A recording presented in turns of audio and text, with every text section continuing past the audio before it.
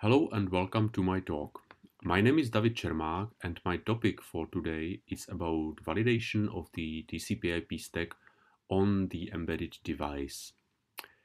So now let me decompose this title into validation of something on embedded devices.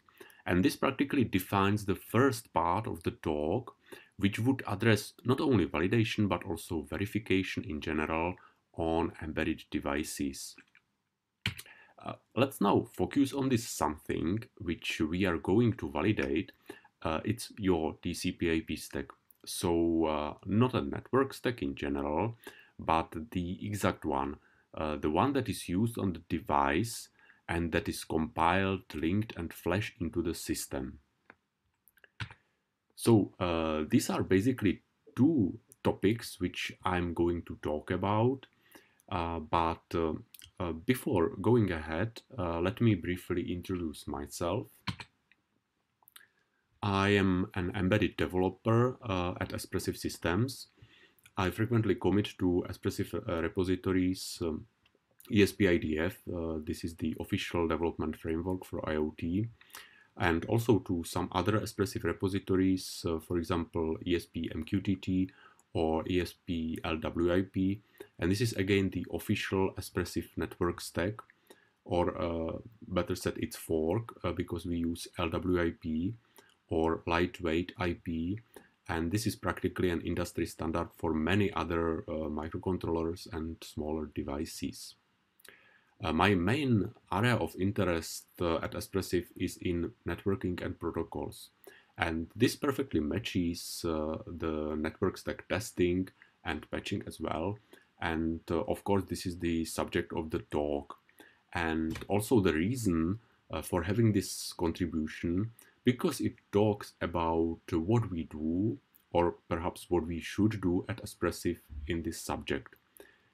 This is, I think, very important to highlight that users of the ESP platform and the products could benefit from these techniques, as the actual design of IoT system could be implemented and tuned on a developer machine, not even touching the actual chip. Not only Espressif chips, but also other platforms for IoT and other vendors solve the same problems of validating their network stacks. So sharing methods, issues, and especially patches is essential here. For example, some of the conformance tests that I'm going to show later are developed at Intel, and we run them and call them Intel NetSuite, and run them on Espressif chips. Links and credits are shared in the last slide with other references. So this was about me, and now let's get back to the talk. And this is the agenda of this presentation, and surprisingly, it is divided into these two sections, which the title talks about. First part is more general one. We are going to look into the common methods embedded people typically use for testing and debugging, and most importantly, we could compare and contrast them, especially when talking about testing internals of the TCP/IP stack. Second part is a bit more practical one, and I would give here specific examples and lessons learned on different methods used for testing. And here I would talk about conformance tests. So basically, if a specific protocol implementation complies with the standard. And the second example, I would give a different example on using Fuzzer techniques for finding issues and design flaws, implementation flaws in specific protocol implementations. So let's move on to the first section, and here are basically the options which we typically use for testing, debugging, analyzing, reproducing issues, regression, CI, simply everything related to development on embedded systems. So we could basically test on the real device, or we could recompile the thing that we test to a different platform and run it on the developer's machine. And we can also do something in between. We can use an emulator, so a computer program that emulates the target platform. Let me mention here that as an emulator, we use the QEMU for ESP platform. And this is an open source emulator and virtualizer, which is also widely used in other projects and fields. So here we run the target platform practically as a virtual machine on the developer's PC. So now let's go to the target tests. Testing something on the real device under the exactly same conditions that are used in the production or in the field. Here we have an application or test application sending the packets and expecting some responses or timeouts. On the other side, we have the genuine target device running the exact application and the software stack under test, which in our case is the highlighted box of the TCPIP stack. Well, since every engineer is partly a natural scientist, or used to be one when he or she was a child, I would like to compare this method to so-called in vivo experiment, or in other words, in the real life experiment, where we have the subject under test, which is this little rabbit, and we inject a TCP packet into it, and we watch its behavior to see if it is what we expect. This rabbit is in fact our TCPIP stack under test, which runs in its natural environment, living on top of the exact same software layers and running on the exactly same bytecode and silicon as if it were in the fields. Another method, host tests, exactly the opposite method, quite far from the real life. This setup is what embedded people usually call host tests. The device under test, or its part, the part of our interest, runs as a computer program on the same machine as the test application. Here it is the only source code which is the same as in the previous setup. So basically we recompile the portion of the code that we test into a different platform and run it under that platform. And again, looking at this method with scientist's eyes, we might call this in vitro experiment, which means in the glass experiment. So extracting only the fragments of our interest, put them into a chemical glass and make all kinds of experiments on it using all available laboratory equipment. And this is the main benefit of this method. We can use all the tooling for analyzing, debugging, profiling, validation, and do everything what we like to experiment on much more advanced, faster, and platform feature-richer platform than the platform of our real target. So we are in fact in the lab crammed with modern tools and equipment. Using an emulator is something in between. It is actually a host test per se, but the program under test runs in its original form, compiled for the original target platform, and runs practically hosted inside a virtual machine. This method would scientists probably call in situ, which means in its original place, as the TCP stack under test runs kind of in the matrix of the original environment, executing its genuine machine code, and at the same time we are still in the lab, so we are on the platform rich on tooling and equipment. And here comes probably the most important slide of my talk. Practical comparison of these methods and practical recommendations. Host tests are good approximation for most scenarios, where we check for security issues, array overflows, wraparound variables, writing behind the array, as well as conformance testing, protocol-related issues. Target tests are essential for testing the timing issues, race conditions, or driver-related issues, or checking on the exact reports by customers who provide steps to reproduce on the target device. Target tests are not very suitable for automations. For automation, tests in the CI where we require very good stability and robustness of the test.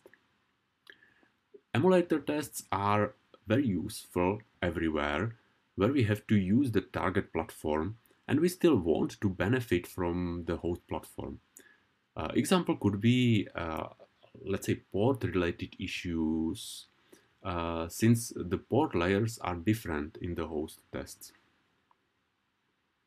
Again, the emulator is very useful, but the number one choice for 99% of use cases are, in my experience, and related to testing network stacks, these are host tests, as they are fast, they are reliable, robust, and provide good enough approximation for validating protocols.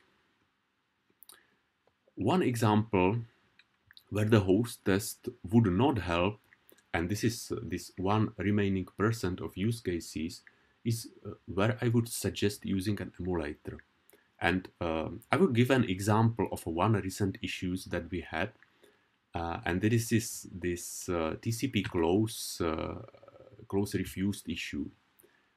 So this is an example of the issue where the TCPIP stack receives input packets, the input processing runs in a separate thread, and the data are posted to a queue.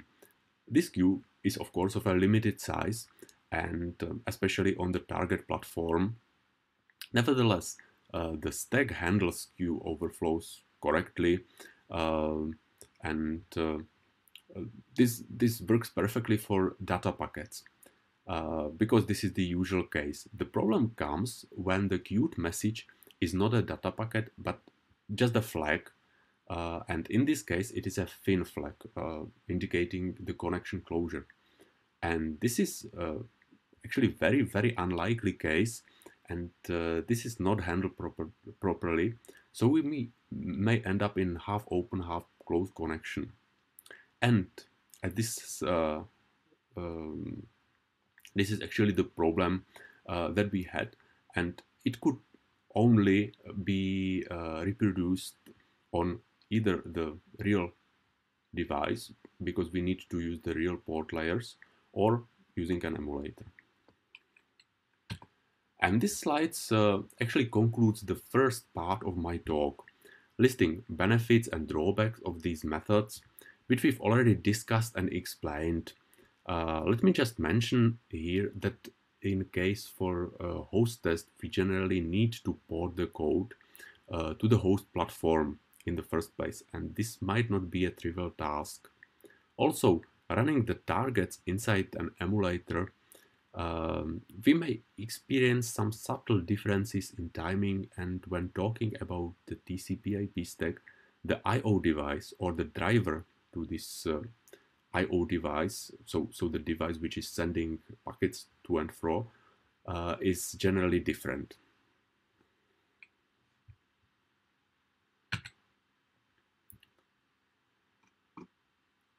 Now let's move forward to the second part of the talk, giving specific examples on TCPIP stack tests.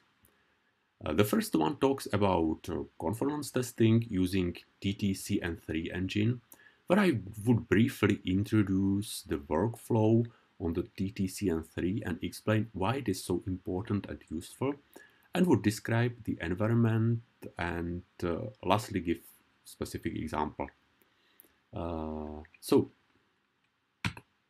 This is the official homepage of the TTCN3, yeah, this acronym stands for Testing and Test Control Notation version 3. And this is an example of the test case written in that language. Similar to what I have shown in the pictures about the different test setups, this test case actually sends a SYN packet and expect SYN and acknowledge packet. And if we receive one, we pass the test, otherwise we set the verdict to fail. As you can see, this is a very simple language useful for testing protocols. Even though it's so nice and simple, you may ask why we need yet another language to write our test cases. To answer this, let me open another web page. This is the Titan Core implementation of its compiler on GitHub. And this is the nice thing about TTCN3, that it perfectly isolates the module from the port and from the platform, so the test case itself is perfectly platform and IO agnostic, so that we can easily reuse the implementation of the protocol. And this is an example of the protocol modules which are implemented in TTCN3 and are available here. Going back to our example, here is the test setup for our conformance testing. You can clearly see that this is a target test. Also, not 100% the target test I've shown before, since the input and output media to pass packets to and from is a bit different, because we convert this network data into a byte stream and pass them using standard input and standard output of the board to the test application and back to the board. The reason for doing it this way was because of some historical reasons, and we already plan to refactor this setup to a standard host test.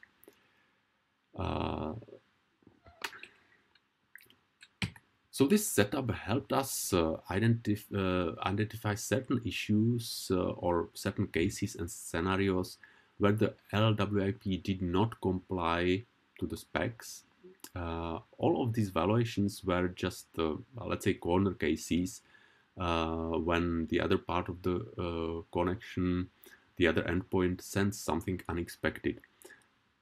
As an example of such a corner case, I'm showing an issue when the sender sends a packet with no flags set up, no flags at all, no TCP flags set. The correct reaction should be like completely ignoring this scenario, but the lwIP fell into its default case and was actually sending an RST. And this is a like a simple way to fix this.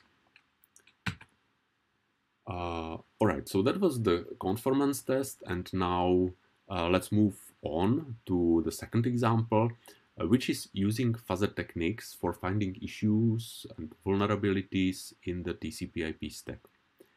We run these examples as host test and use AFL for fuzzing.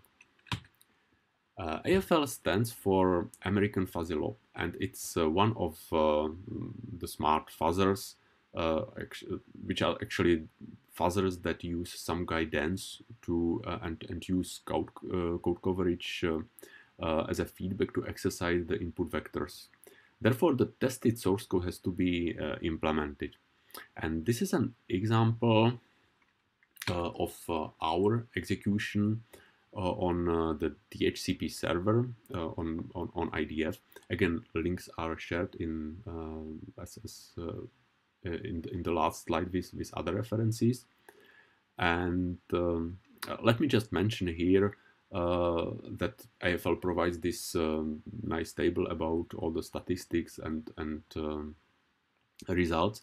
But what is important here from our point of view is that this is actually the DHCP server that we test because this is an expressive implementation. It's not part of lwIP, so we have to test it properly.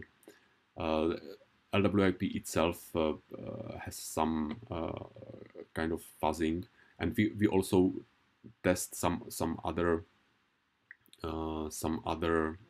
components of lwIP using this fuzzer, but this is probably the most important test that we have here. And now let's switch to an example of a typical issue found by fuzzing. So here we just use an error rather than assert. So actually converting this case from unreal to something that could happen under some circumstances.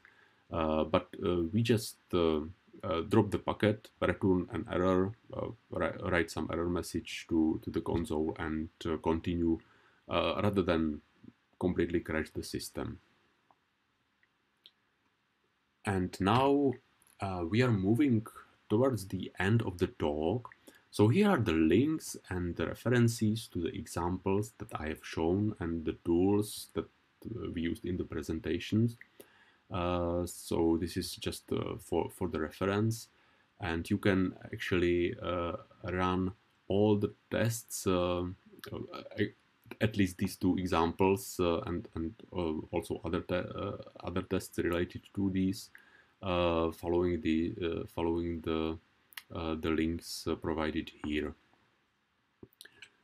And finally, let me conclude this talk with these three words of summary. So, if you are working on embedded device and on some network protocol related task, just try to compile it on the host. It will be faster and it will be easier, and it would be a good approximation for the task. If you are using ESP32, check out the QEMU. It's an easy and convenient method to run it inside your Linux or macOS or Windows machine. If you are testing conformance to certain protocol, check out the TTCN3 language and its implementation, and chances are that the test case is already implemented and you can simply reuse it. And this is all from me. Thank you for your attention. Check out the links and references, and if you find some of this technique useful, please try to use it. Thank you again, and see you.